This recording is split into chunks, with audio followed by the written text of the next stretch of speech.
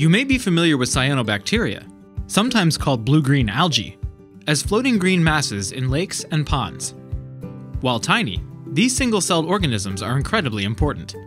They transformed Earth's atmosphere 2.5 billion years ago by releasing breathable oxygen that sustains life as we know it, and they currently play a key role in the planet's oxygen, carbon, and nitrogen cycles.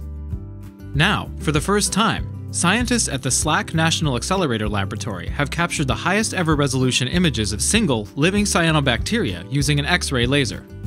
Produced from experiments at SLAC's Linac Coherent Light Source, or LCLS, they represent the first time that images of living organisms have been taken using X-ray pulses. To obtain these images, scientists use a technique called X-ray diffraction. First, cyanobacteria in an aerosol form are placed into the path of an X-ray pulse from LCLS.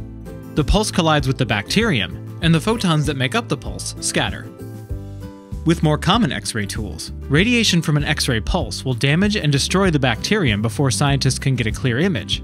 But because the pulse from LCLS is extremely short, the photons can outrun the damage and scatter before the bacterium is destroyed. Finally, the scattered photons are collected on a detector. Scientists can then use the pattern on the detector to reconstruct the image of the cell. These results pave the way for future high-resolution imaging of living organisms using X-rays.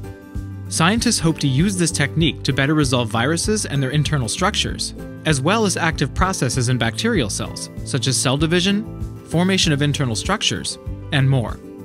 So, thanks to the tiny, single-celled cyanobacteria and the ultrafast X-rays of LCLS, scientists are now better prepared to understand more about the world of the ultra-small.